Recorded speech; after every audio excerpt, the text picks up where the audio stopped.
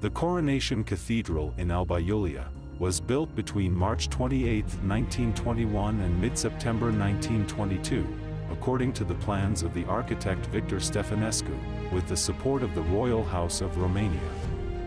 The patron saint of the cathedral is the Holy Trinity, and the consecration and reception of the holy archangels Michael and Gavriil took place on October 8 of the same year. Currently, since 1975, the cathedral serves as a place of worship of the Orthodox Diocese of Alba Iulia.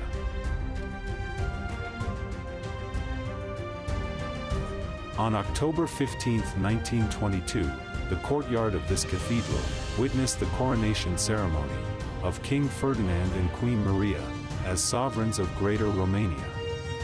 Before the coronation ceremony, the Patriarch of Romania, Miron Cristea, held a solemn liturgy in the cathedral and consecrated the royal crowns prepared for the event. The ceremony itself took place in front of the bell tower, where a stage draped in red cloth was set up especially for this historic moment. Although the coronation did not take place in the cathedral, but outside it, in front of the bell tower, this historical event remained a memorable one.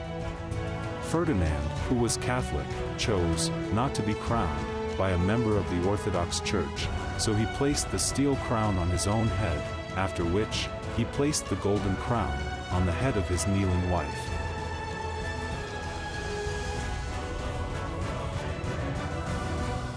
On December 1, 1948, after the banning of the Romanian Church united with Rome, the cathedral hosted a ceremony dedicated to the reunification of the Romanian Orthodox Church. At this ceremony, several Greek Catholic priests took their oath of allegiance to Patriarch Justinian Marina. On this occasion, the name of the place was changed to Cathedral of the Reunification of the Romanian Orthodox Church.